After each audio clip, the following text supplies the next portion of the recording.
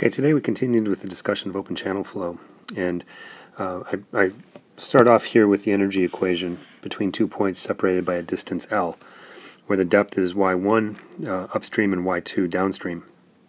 The energy equation can be rewritten using the definition of the specific energy E to be depth. That's supposed to be a y. I can't undo it. So that's y plus v squared over 2g. In this case, we can say that E1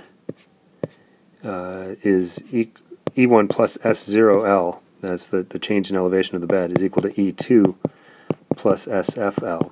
Or I can rewrite this as the change in energy going downstream. So E2 minus E1 is equal to S0 minus SF times L. Okay, now, from this point, we can go in a few different directions. One is to say that the change in energy with distance, so dE by dx, would therefore be S0 minus SF. Okay, that's dividing by L and taking the limit. A second approach would be to say that if we're talking about uniform flow, then we know that S0 equals SF. That leads to the Manning equation that we discussed in the last lecture. Okay? We can also then use that to constrain SF in the gradually varied flow. I should note that this first one is gradually varied flow. So we have gradually varying flow, we have uniform flow.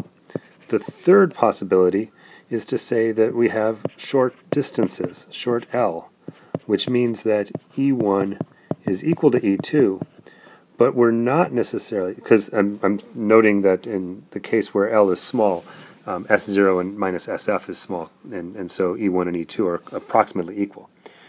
But in this case, we're not constraining us to consider uniform flow. This would be the case of rapidly varying flow.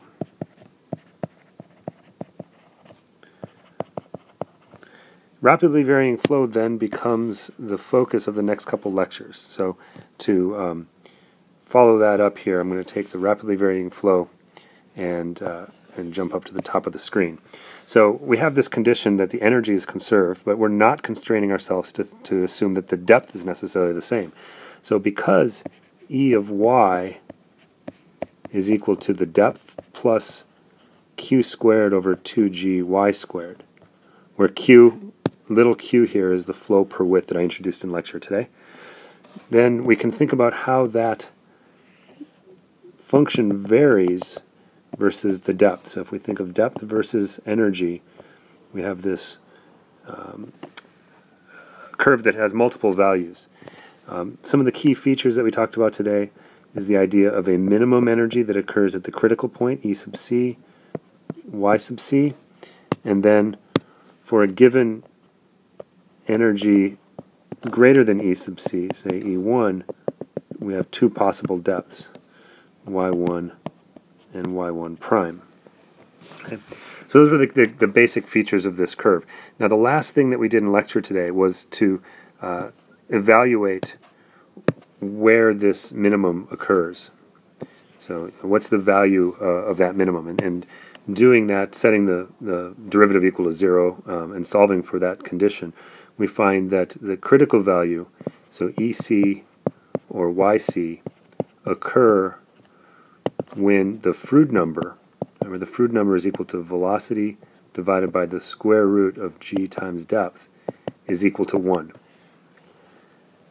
That leads to a particular interpretation of the different branches of this curve. So to come back to the specific energy curve here, we can think about dividing it into an upper branch and a lower branch. The upper branch is the subcritical branch. It's low Froude number. The lower branch is the supercritical. We're going to talk more on Friday about the implications of those two conditions. It's divided. The key division here is in the Froude number. The Froude number equal to 1 defines those two regimes and changes the behavior because the denominator of the Froude number is the wave speed. So we're comparing the fluid speed to the wave speed. When that's greater than 1, the fluid is faster than the waves. The reverse is true when it's less than 1, and that leads to different behavior for the subcritical and supercritical branches. So more on that in the next lecture.